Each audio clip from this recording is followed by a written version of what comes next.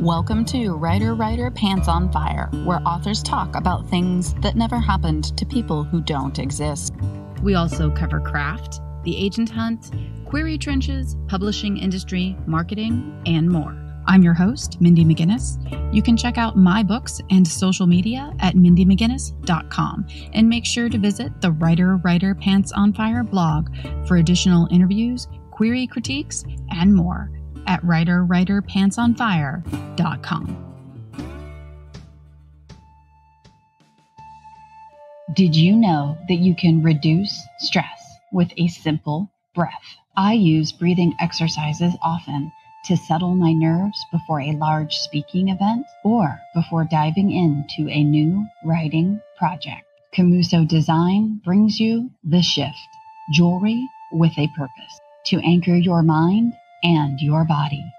You have 50,000 thoughts every day, many of them negative. When you experience anxiety, your breath gets shallow. You can reverse this state of mind simply by extending your exhale, something The Shift can help you learn to do. Learning breathwork with this easy-to-use tool can help you affect your mind and relieve your anxiety. Google The Shift by Komuso. That's KOMUSO.com.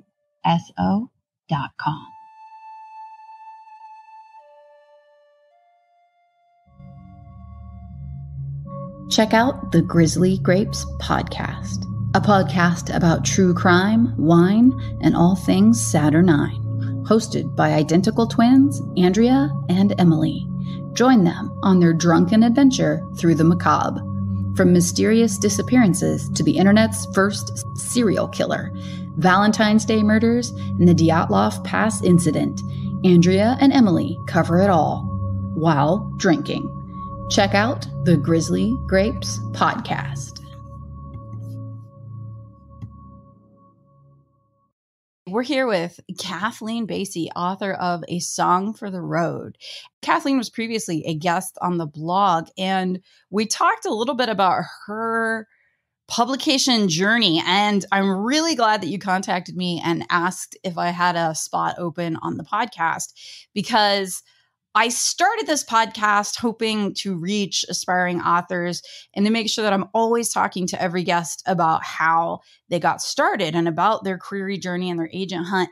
But then as the podcast has gotten bigger and bigger, and I've gotten authors who are further along in their career and more established, they've been writing for 20 or 30 years. So their journey would be completely unhelpful to modern writers who have email and social media and all of those things. So I'm really glad to kind of go back to my roots and talk to you about your publication journey, because I know that you were querying for a while, correct? I think I started querying probably 10, 12 years. I mean, it's a long time. It's long enough that I've birthed several children and I have a child old enough to drive now. So did you start in the world of self-addressed stamped envelopes? I did not. It was always done on Query Tracker and email and things like that. So I'm not quite that old, but yeah. I'm just edge ahead of you then. I started with the SASEs and getting little cards back in the mail that just had check marks where there was a yes box and a no box. It was like dating in fourth grade. It was terrible. You know, I've been publishing music longer than I've been working with fiction. And I did have to do some self-addressed stamped envelopes for a while. There was one particular music publisher who really held out for a long time before going electronic. And I was like, oh, stamps. But, you know, I actually have some sympathy with them for holding out that long, because it's a real commitment to print the thing out, to make the envelope, to go find how much postage it's going to take to put on the envelope and all that. I mean, you have to really be committed to the process. It's a heck of a lot easier to just click attach and send an email. Absolutely. So I'm sure that it weeded out some people who were not serious. Absolutely. It's a really good point, because similar with where I began in trying to get published around 2001, 2002, if you got a request for a partial, you had to print out those papers, like you're saying with music. You had to print out the first 30 pages.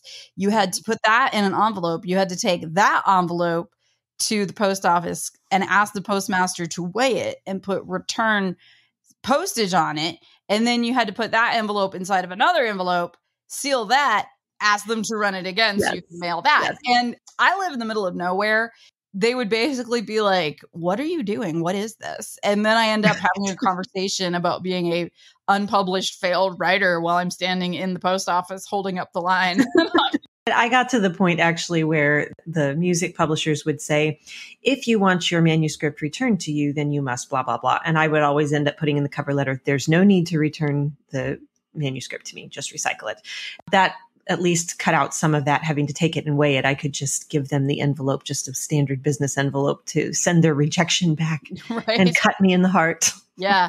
That was my favorite. I try to explain that to people in the new world of digital, getting a rejection letter addressed to you in your own handwriting and how it has its own special blade. Right. You said you've been writing music for a long time, which is wonderful. And I'd love to talk to you about that as well. But what made you take that turn into fiction and just kind of walk us along that process of deciding to become a writer and then deciding to try to get published? Because those are two different things. I have written fiction since I was like in the first grade. So it wasn't particularly new. My degrees are in music. I have a master's in flute performance, super useful degree, let me tell you. I have a degree in philosophy of religion, so I understand. But those degrees form who we are. I feel like I interact with the world in a very different way than I would have if I'd studied something else. And when I was doing my master's degree, I was 5 hours from home. I did not have a car. I really had nothing. And during that time, I was practicing my flute 4 hours a day in a little tiny room by myself. And my relaxation time was to go to the computer lab, because I didn't have a computer either, pull out the disc that had, we're talking old school here. Oh, yeah. And pull out the disc that had my novel on it. And that was what I did for relaxation, was to write books or write stories. I don't think I realized that I was actually writing novels until probably very shortly before I got married, which was right after my master's degree. And at some point, I intersected with how long a novel is. I wonder how long these stories that I've been writing my whole life are. And I went and looked and I went, oh, I'm writing novels. I didn't even know it. That's how completely clueless I was. And so at that point, then I decided that it was time to get serious and then start figuring out how to do this for real. And of course, at the moment when I started trying to do it for real, it suddenly was much harder because you had to stay in one point of view and there were all these rules that I didn't know. And I spent a long time having to learn those rules, but I love the writing community because there's so much available online now that I've never been to in-person writing conferences very much. I've never taken in-person classes, but I've learned it all because it's all there. It's all available to people. It is. And that's one of the things that is really beautiful about the digital age, because once again, I remember going to Borders Books, rest in peace, and buying the Writer's Market Guide to Literary Agents for that year, going through it, earmarking things. Yeah. And so it is. Do they even publish those anymore? I doubt it. It would be pointless. There was some point when one of my writing partners actually gave me one of those. And at that time, even I thought it was slightly odd because I thought, isn't all this online? Right. But I used it for a few years for short stories. It's an age that has passed. And in some ways, I'm glad. But it's interesting, like you said, having to make that effort, it really did weed out people that weren't serious about querying agents, because you had to go, you had to buy the book, you had to keep track of everything, you had to mail everything yourself, you had to put postage, paper, ink, all of that into it. Yeah. And yeah, it was frustrating and it was really bogged down, and it was obviously an archaic system, but it did separate the wheat from the chaff right from the beginning. It sure did. I actually feel kind of bad for literary agents now because it's so easy. Even those who have like a submission form and everything, they must just get completely inundated. It's hardly a surprise that it's a long response time for most of us. And no response equals no, or no response means I haven't gotten to it yet. And just, this is a crazy making business. It is. It really is. What made you decide, yeah, I have a novel and I want to try to not only just be a writer, but to be a published author? What made you do that? And what were the steps that you took? I think that I set out to do it because as a musician and writing music, it's not just given to me for my own enjoyment, particularly with music. It's lovely to do something for yourself, but where it really becomes meaningful is when you start to interact with an audience, and that public performance where you start to get feedback is what makes it all really, really meaningful to me. You don't have that with fiction in quite the same way. Like once in a while you get to read to your audience, but it's not like performing music. No. But even so, there's that sense was not given to me to be written for me to hoard and hide my head under the blanket and read for my own use. It was given to me to go out and do something in the world and to touch people and to interact with people. To me, it wasn't even a question of, oh, do I want to get published or not? Of course I did. Absolutely, I did. And I knew also that I did not want to self-publish as I started to learn, because I knew that I would suck at self-publishing. I mean, that's just not, it is not my charism. I knew that some venue of traditional was what I wanted to do. And so I never gave up on the literary agents. And in the blog post that I wrote for you, I talked about how, the first one had these problems. And so I'm like, all right, I'm going to fix that for the next time. But then there's another problem with the second one. And there's like a plateau and a climb and a plateau and a climb. There are times when everything seems really easy in playing. And you're on a plateau. You've reached a new level and you're able to sit and enjoy it for a minute. But then you see something else up there that you want to reach for. And so you start climbing again and it's hard again. And that's how I felt and still feel about writing, is that it's a constant pursuit of greater excellence, greater attention to detail, and all of those things enhance the ability to connect with readers in the long run. Yeah, I love the analogy. I also played piano for about 10 years when I was younger. And I think it was some of the most character building moments and experiences of my life. I've tried to explain to people, for example, I have a book coming out with James Patterson in November. We co-authored a book together. He would call me. We would have phone conversations about the project. And people would be like, do you get nervous when James Patterson calls you? And I would say no, because I did guild in piano. Right. And it's like, if you aren't in music, you don't understand. But it's like I always did the max for my age level. I did 10 pieces. And so it was like you had to memorize 10 pieces. And you walked into a room and it's just you, the piano, and 3 judges.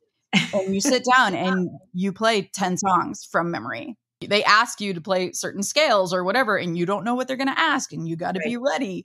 From ages 7 to like 18, I played piano. And so as a child, to walk into that, it just prepared me for so much in life in so many ways. It prepared me to be in the spotlight. It prepared me to have everything riding on you. It prepared me for challenges. It prepared me for critique. Well, also, you just have to have the sheer dedication. Are you a natural memorizer, or was that a struggle for you? I assume it's muscle memory. Yeah. So you're a natural memorizer, and that helps. But simply the process of having to prepare all of that music. I mean, you can't do that in 10 days. No. I mean, it's a long process. 10 pieces, that's a lot of music. Yeah, it is. And people don't usually use the word like steeliness or grit with musicians, but you gotta have some balls to go do that. You do. It's actually a lot like being a writer. There's a sheer ego involved in the idea that something inside of me is inherently worthy to be heard by other people or to be read by other people. There's an ego involved in that. But we also have to be humble. I think it's weird because we hate ourselves and we hate our writing and we, get all dramatic about it a lot of times. So there's like this constant push and pull between the the ego and the self-loathing.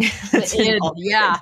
No, the ego and the id. It's true. Self-loathing is absolutely right. People ask me all the time if I read my own books, and the answer is no, because it's published now. It's out there. Right. It's a solid thing. And if I were to read it when I do readings in public, I tell them if they have a copy of the book to follow along because I'm going to change it. Yeah. I'm editing it as I read, and I'm changing things on the fly because I would do things differently now. Like reading them out loud doesn't work the way that it does when you're reading it. Mm-hmm. I offer editing services, and I tell people that sometimes I'll highlight a sentence and I'll be like, this is a good sentence and you've done a good job here, but I want you to read it out loud. I'm making this up, but if it would be like the howling Ouroboros, it's just like, no, right. you don't want anyone trying to read that. Think of the audiobook, man. Right.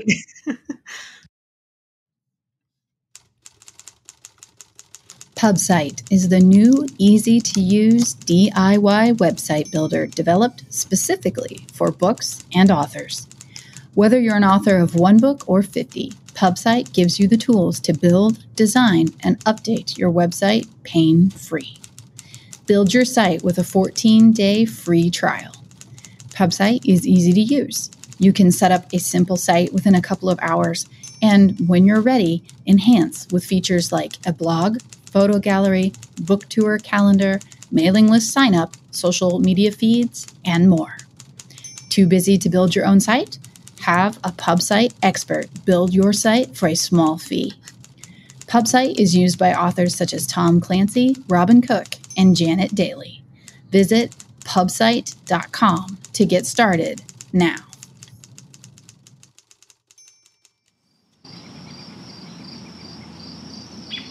What if I told you that in as little as 20 minutes a day, you could free yourself from pain and muscle tension? Introducing the online course, Discover Somatics in 30 Days. Modern living is making us sore and stiff by the time we're approaching our 40s, especially if you find yourself at a computer most of your day. Fortunately, that doesn't have to be your reality. In Discover Somatics in 30 Days, you'll learn how to understand how your body moves on a deep level and discover what is keeping you in pain. With easy-to-follow, on-demand video classes and daily accountability, you'll gain lifelong tools to improve your posture, counter regular computer work, and reduce and prevent pain and stiffness independently. This revolutionary, gentle practice of somatic exercise is perfect for everybody, no matter your fitness level. The best part is, listeners of my show will receive a very special offer. Writer Pants on Fire listeners get 20% off the course for a limited time. To sign up for Discover Somatics in 30 days, visit movedeeply.com/writer.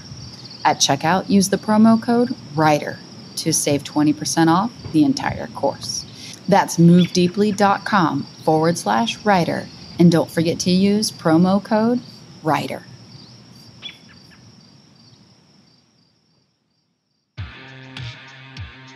Have you ever wondered what inspires the people who create our cultural touchstones? On the Spark Parade podcast, your host, Adam Oons, geeks out with artists and entertainers about their cultural spark of inspiration. Everything from Shakespeare to South Park. You'll hear from artists like Connor Oberst on Northern Exposure, Roisin Murphy on Terrence Conrad's The House Book, and Charlene Spiteri on Paris, Texas. The Spark Parade, where artists reveal cultural inspirations to spark the inspiration in you. Find it on Apple Podcasts, Spotify, or wherever you get your podcasts. So once you went out on your query journey with your fiction, you had been through this process of rejection before in the music industry. So you were prepared in a lot of ways. But was there a different feeling? Was there a different flavor to having your music rejected and to having your writing rejected? I write two different kinds of music, and one of them is just sort of incidental music kind of thing. The rest of the music that I write is for use in Christian worship. It's a very specific thing. So when I would get a rejection, most of the time I was not surprised because I could see, like, I was really immersed in the stuff and I could see why, like how crowded it was. There's only so many things that a congregation can learn to sing. So they have to be very cautious about publishing more. I guess that what I'm trying to say is there's like a one step of remove there. And with the fiction, it went straight to the heart of who I am and the message that I want and the legacy that I want to leave in the world. And it's odd for me to say that now because my music is intensely, intensely personal. And I spend much more time crafting texts now than I ever did when I got my first publications in the musical world. Even so, there's something about the fiction that I guess I would have to say it's probably because there are conventions and there are, like, when you're working within a very slim niche like that, the texts have to fit within certain parameters. Yeah. And so there's a Stravinsky quote that I always say, that's the greater the limitation, the greater the art. And so that's how I look at music. And then so fiction frees me. In fiction, I got to say everything that there wasn't room to say. Certain words just can't be sung well. They don't interact well with written notes on a page. And all of those words, all of those topics, when you're writing for worship, you have to sort of code things if you want to talk about, they're going to feel a little too specific and not universal enough. And all of those were available in fiction. Makes sense. I understand what you're saying because I'm a Lutheran. So when we're looking at music, and I, as a writer, I'll be looking at, especially the more modern music, when we use that, the word choice and how things are being used, just because I'm a writer. So I understand what you're saying, where you have to consider so many elements with the music. And also the limitations, of course, of the musical prowess of the congregation. Right. Yes. So yeah, I mean, that all makes a lot of sense. And you in some ways have a limited vocabulary when you're especially writing for a Christian audience. And I think that's appropriate because you're trying to bridge. My character in A Song for the Road is a Catholic music director. That was a very difficult line to walk because I didn't want to write Christian fiction. You can go too far in certain directions and you end up writing something other than what you intended to write. I wanted to be secular fiction that happened to have a character who had this background and was struggling with the loss of her family, and all of those things kind of work together. But I didn't want to be aiming at that niche audience. I wanted to reach the larger audience. So there were limits to the things that could be said in this book as well. Even at that, writing fiction feels much freer, almost a blank canvas. And I truly can take this anywhere that I feel called to do so. Yeah. And that is terrifying and beautiful. It is a privilege. It's a responsibility. When somebody rejects that, then it's difficult. Personal. Oh, yeah. And you just have no idea when they're going to come in. Yeah. Talking about that blank canvas, people ask me, you do interviews, do panels or blog podcasts. People will ask, what are you afraid of? That's a question that comes up often, like an icebreaker question. And my answer is file new document. Yes. That is what I am afraid of. Oh my gosh. I hate the drafting process. I have so many people who are, outlining. I'm a pantser. And I'm like, if I pants, I will hit a brick wall and I will have absolutely no idea where I'm going. I have to outline it and I'm going to hit a brick wall anyway. And I'm going to have to stop and go, wait a minute, this is not working. Let's redo the outline, but I've got to know where I'm going. I have a general idea of where I'm going most of the time, but I tend to let things be a little bit more organic. My process scares like a lot of my friends that are also writers. When I talk about my process, they get like hives and they always say, how can you do that? And how does that even work? And I'm like, I don't know, but I don't look at it too hard because it does work and I don't want to break it. Well, and I think that's important. We have to recognize that everybody's process is different. We're all wired differently. I have a child who has Down syndrome. And so in the world of disability, there's a lot of overlap. I've spent a lot of time interacting with people in the autism community, and there's that discussion of just we're wired differently. And I've realized that it's not just about disability versus typically neurotypical people. It's neurotypical people are all wired differently too. Like truly neurodiversity is a wondrous thing. One of the things that I tell people, especially as a writing coach, everyone is the way they are for a reason. Right. And that is so true. I hold to that. If you're going to accept that this is true for you and this is true for your sister and your brother and your mom and your dad, you have to accept that this is also true for like a serial killer. It's going to make you uncomfortable, but you have to think about that. And when I'm doing writing coaching and we're talking about villains or unlikable characters or characters that are a little more difficult to crack and to write, everyone is the way they are for a reason.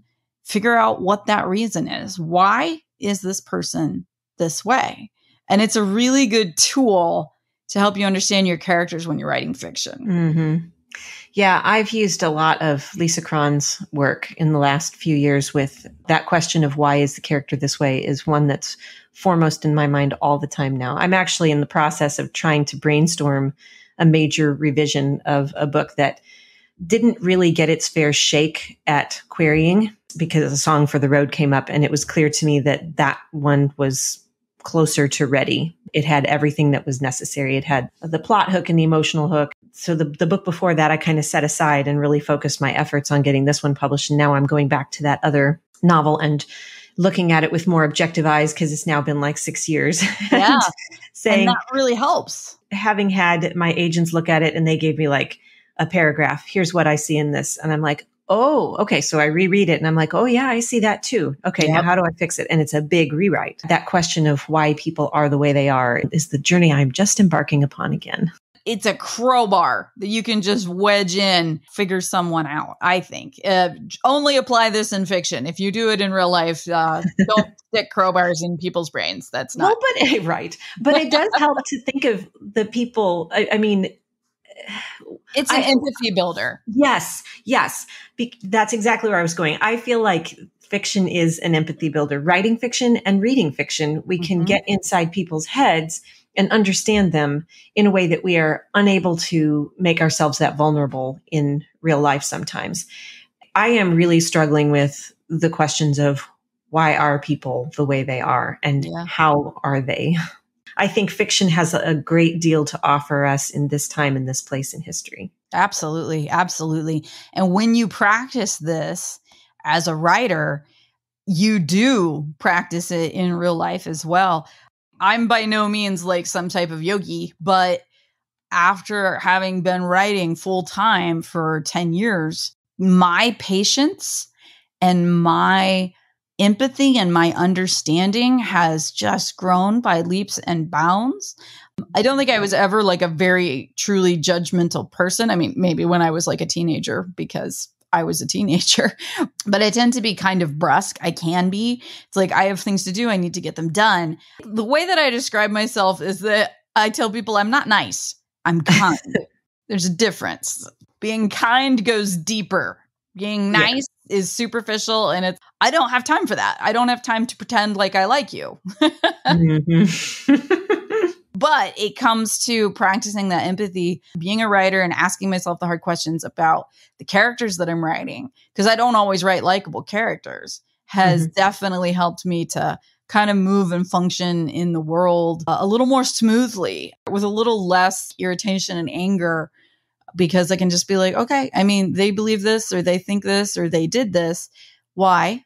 And can I find a ground somewhere that I can at least understand the thought process that got you here? I don't like where you are, but if I can figure out how you got there, somewhere along the way, there's a step that I can look at and say, let's turn this right here a little differently and see.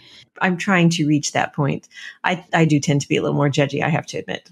Well, like I said, I'm no yogi. I just yesterday, I got out of the car. I hit my head on the car, getting out of the car, and it made me really angry. So I turned around and I punched the car. So I make myself sound like really zen, but the truth is that I punched a Ford Flex yesterday and it hurt my hand, and that was stupid. Last thing, why don't you let people know where they can find you online, and then also where they can find your book, A Song for the Road? Yes, A Song for the Road is available at all your online retailers. I know that it's on the shelves in Barnes & Noble, and I know that it's on the shelves at quite a few indie bookstores, and of course, all of the other places that you would expect. You can find me at my website, KathleenBasi.com. That's spelled KathleenBasi. So KathleenBasi.com, and that has links to my music too, if you're interested in that. I'm on Facebook under Kathleen M. Basi, and I'm on Instagram, and I don't spend much time on Twitter. I'm a Twitter failure, I will say, but so Facebook and Instagram.